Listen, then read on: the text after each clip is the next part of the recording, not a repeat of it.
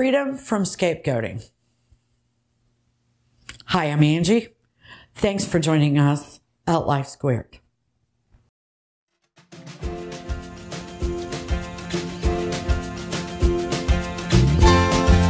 Welcome to Life Squared, brought to you by the Perfectly Imperfect Network, from imperfect folk everywhere.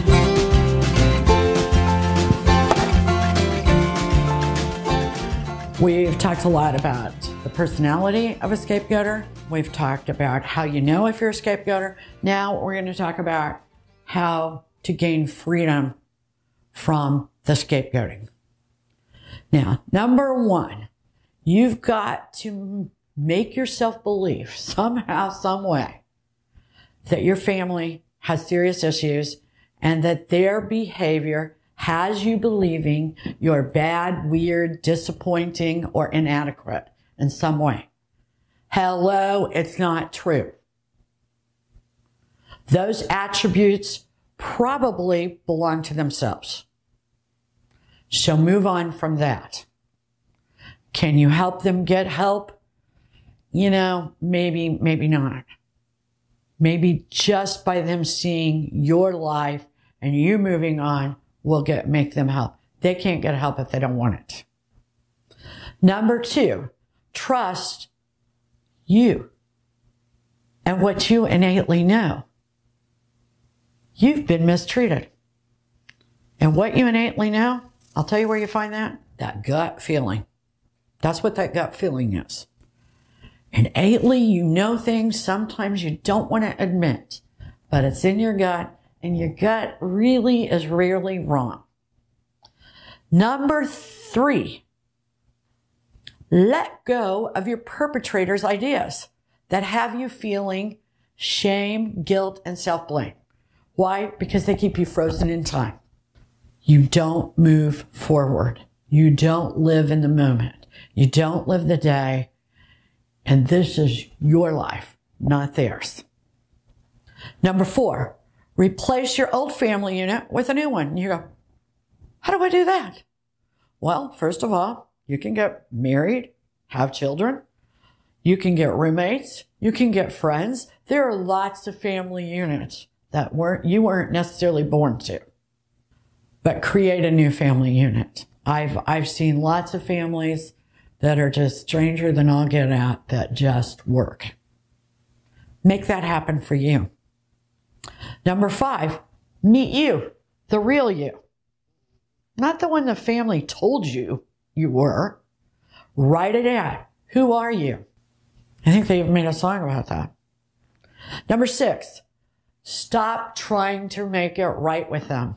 It probably isn't going to work. You're going to use a lot of energy that you could be using elsewhere. In fact, we talk a lot about taking your pain and making it purpose. The energy that you can use trying to make things okay with them, you can use to create a purpose that will help people that want to be helped. Number seven, they won't ever apologize, so quit expecting it. Never going to happen. And when you quit expecting it, that little hole that exists right there waiting for it will go away. Number eight, if you must deal with them, assert yourself. Don't let them get by saying things, correct them. It's not going to make anybody feel any better but you. I get that. Do it anyway.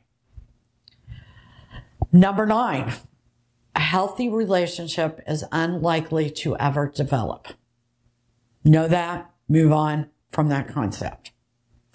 Number 10, treat yourself with kindness and compassion, but learn that you're going to take better care of yourself when you turn that pain into purpose. And I just can't say that enough. Take those bad things that happen to you and make yourself a better person. That's what Life Squared's about. That's what the Perfectly Imperfect Network is about. We're taking bad things that have happened to us and trying to help others find their purpose. Number 11, learn to love you. Yeah, you can. You can love you. Just because you've been with people that maybe aren't capable of real love, you can still do it. You can still love you. Number 12, as I have been hinting at before, just break the cycle. The way you can break the cycle is take the pain, turn it to purpose, help you, help others. But gain that freedom from the scapegoating. Please subscribe and like us. We appreciate it. But most of all, we thank you for viewing this video today here at Life Squared. We really appreciate you joining us today at Life Squared on the Perfectly Imperfect Network. To get more content, please consider subscribing. If you have any questions or feedback, we'd love to hear from you in the comments section. Thanks for watching.